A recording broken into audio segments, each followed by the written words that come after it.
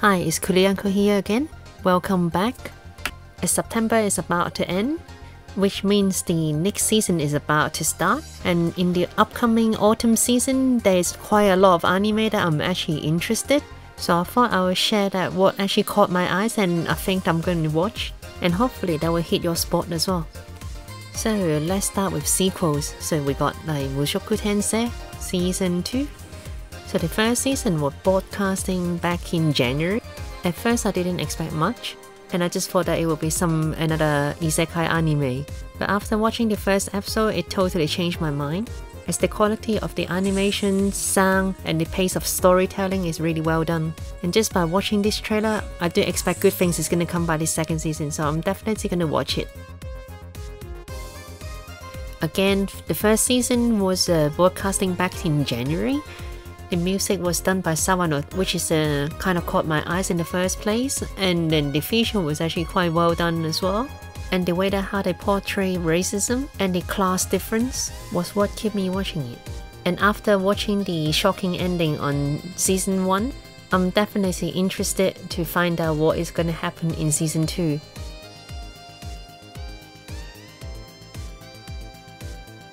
So the first season of Isekai Shokudou was like broadcast back in September 2017, and to me it was very unique, as every episode have like different story about different people, or even creature at times will go to Nekoya, which is the restaurants, once every week to order their favorite dishes that's not in their world, and occasionally you get quite a few like heartwarming story as well. So it was very fun to watch, to see different characters from completely different background to enjoying their food in one place, which feels kind of mismatched, but at the same time I can accept all the bullshit that just because it's this anime.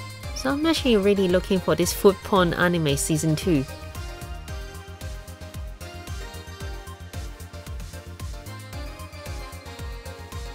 From now on we got some completely new anime. First we got Platinum End. Just like the trailer is saying, it's from the team that from Death Note and Bakuman, which started back in 2015 as manga, and it's actually sold really well. Just based on that, it's already got my interest, and from a brief glance, it looks like some non-evil Yagami light who doesn't want to kill anyone, but then suddenly he got this power and then like turns into some Kamen Rider shit and fight against people who have the same power. So I do think it has like quite a lot of potential, so I think I'll definitely give it a go. Senpai ga Uzai Kouhai no Hanshi is a 4-panel manga series that's still being published on Twitter, which mainly is a short comedy with a lot of heartwarming moments. So since this is a 4-panel manga, I'm actually wondering how the story is gonna play out in the anime adaptation. Even so, I'm really looking forward to it, as I like all the characters that in the show. It's something that I'm always looking forward to when I log into Twitter, cause whenever I read it, it just makes me happy. So I assume that the anime is gonna do the same thing to me, so I'm definitely gonna watch it. Next we got Sakugan. It's actually one of my most looking forward anime to the next season. It just come across my eyes while I was checking the trailer for next season, and after I watched the trailer and I find out that there is a lot of good creators actually behind the scene, and a lot of top class voice actors were being cast in the show as well. And the story is set in some post-apocalyptic world about the father and daughter try to like set out an adventure to visit the place that in her memory. And during the adventure, there's a lot of stuff is gonna happen. From the trailer, it's kind of seen that a lot of people dying as well and stuff like that. It kind of looks kind of grim and real. So I'm actually really looking forward to it, and I think it has a really good potential to become the best anime for next season.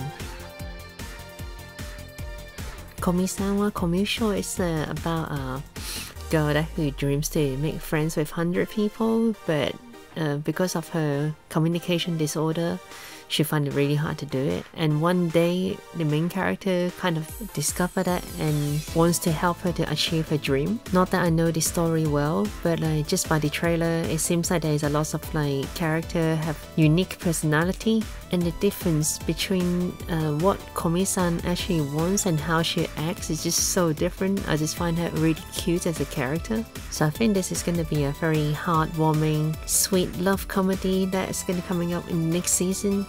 Therefore, I'm going to definitely give it a shot, and I actually have high hopes for it. Should be quite a fun watch. And we got Ousama Ranking here. At the first glance, I didn't really think that I would be interested in it because it's got quite a lot of kids anime design. But after I watched the trailer, I actually totally changed my mind and think it has the potential to become one of the best anime for this season. So the story is about Boji, who is the main character, who is a child between two titans, but he's basically deaf and he can't really speak, and as a son of titans, and he's actually quite petite and even have a hard time to swinging some little sword. But even so, he still strives to be a king, and he met a creature named Kage, who is a descendant from an assassin clan, and Kage is the only character that who can understand Boji well, and the story begins from there. Since the trailer actually have English subtitle as well, I do urge people to actually give it a shot on the trailer, which I'll link it up on the top corner. But yeah, I have really good feelings about it, so I'm looking forward to it.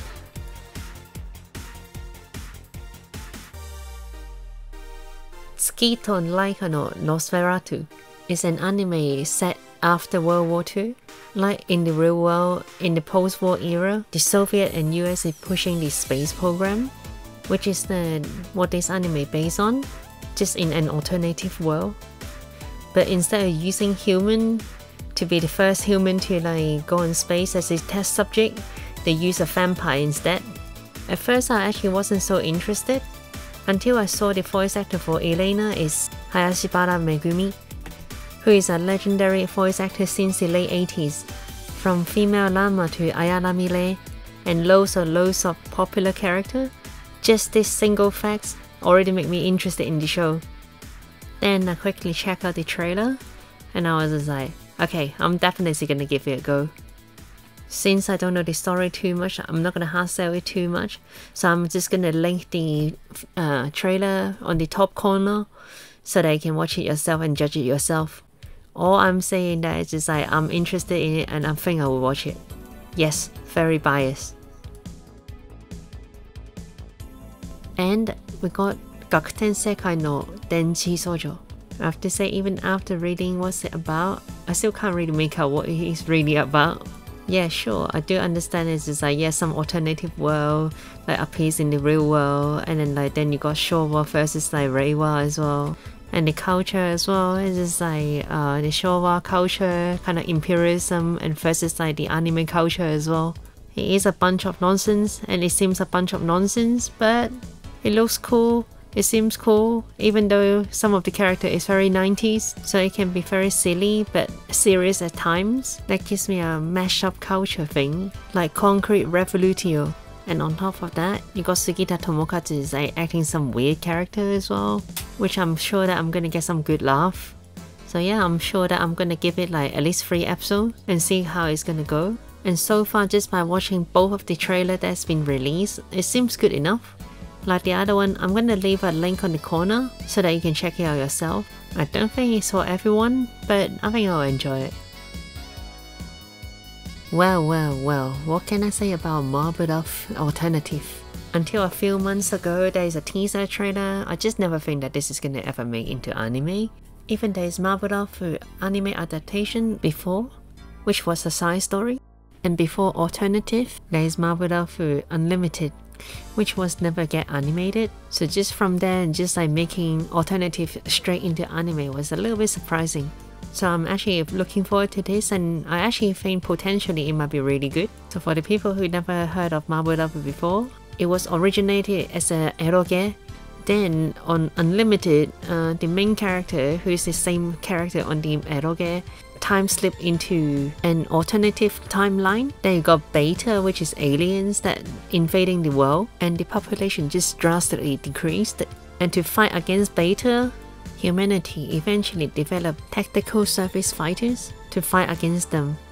And Muv-Luv Alternative is actually set 3 years after Unlimited, that the main character Takeru, who was died during the battle, and time slipped back to 3 years ago, and which he's the only one who knows about the future. So he's going to join the army once again and using the memory and the experience from the previous loop and try to lead the humanity gaining victory against Beta, and hope that he can go back to his original world.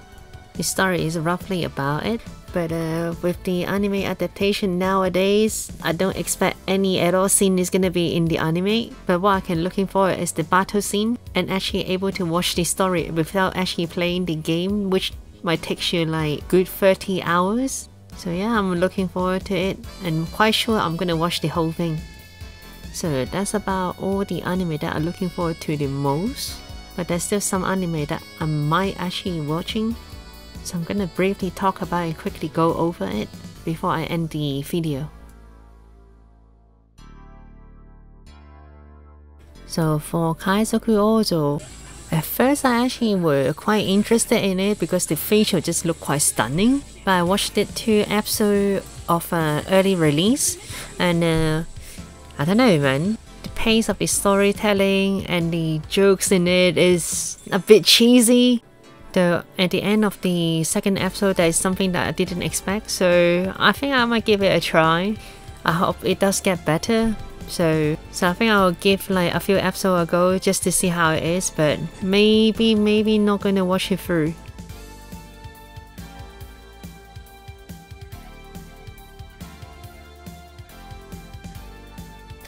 Kyoukai Senki is a new anime that made by Bandai Namco.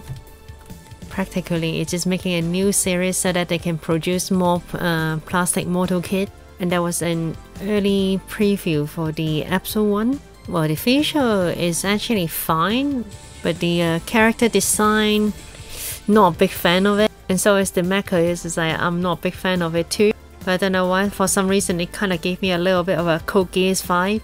Like Japan is getting invaded and they split into a few different regions, and the Japanese is like getting treated like a second-class citizen, getting oppressed and don't have a lot of rights.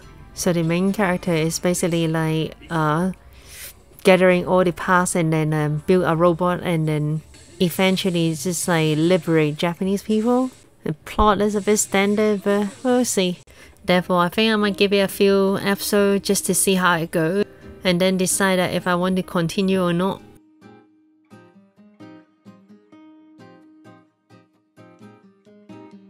So for Megaton-kyu Musashi, which is funded by Level 5, who is a game company, so there's going to be a game version of the same title as well, which I think it roughly released at the same time.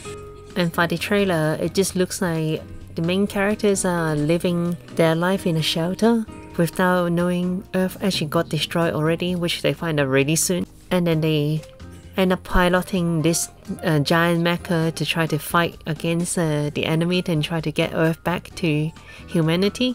That's the basic plot. It sounds really standard as well, but the battle scene seems pretty decent. Since it is an original product, so I guess no one really know how it's gonna be. But since it's originally planned by Level 5, which they made a lot of like good products, so with the usual quality control, I can't think this will be too bad, so that's why I decided to give it a go. And who knows, it might surprise me, and turns out that it might be actually a good show. Well, that's about everything that caught on my eyes.